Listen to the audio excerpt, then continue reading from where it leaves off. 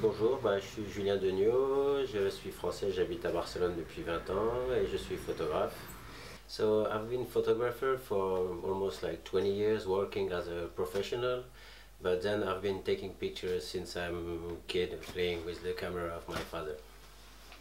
Usually when I'm going to take pictures it depends of where I am and with who I go. If I go take for some skate pictures, okay, of course we always make a crew with some skaters and filmer, and then we just take our bags and cruise around looking for some spots. My man Lucas filming.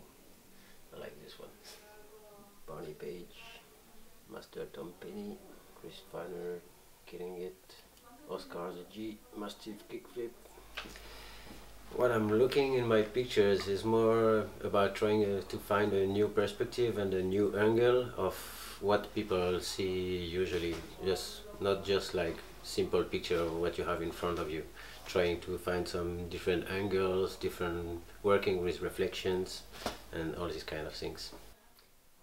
Paris, the Louvre, with my man Kevin Besset. My man Harvey. Reflection. My inspiration is the city I'm living in, here in Barcelona, the people I live with, when I'm traveling, everything I see around me. Because when I'm moving somewhere, I'm always looking everywhere. Magba, Skiri, Bolivia, Salar de Uyuni, K.L.A.P, Titicaca. I think to make a good photography would be try to make a composition like painting, because I'm painting too, and when you make a photography it have to show how it is properly, but as I say before, try to find angles and maybe use what you have around to make a proper composition. Not lady with some projection. Jerus Jamaja. Represent. My other work, actually I'm working as a filmer, sometime doing some music videos, and then I'm working lately more as a painter, like doing some sculptures with an old skateboard, like recycling, like this.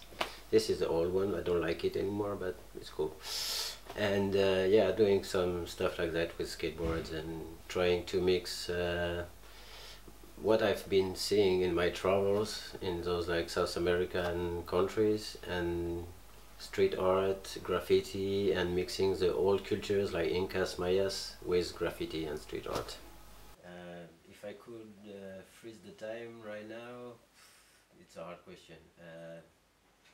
I would maybe go back to the 70s. I like that time, that was nice, but I was too young to really take pictures. So my perspective would be just one view of one thing right now.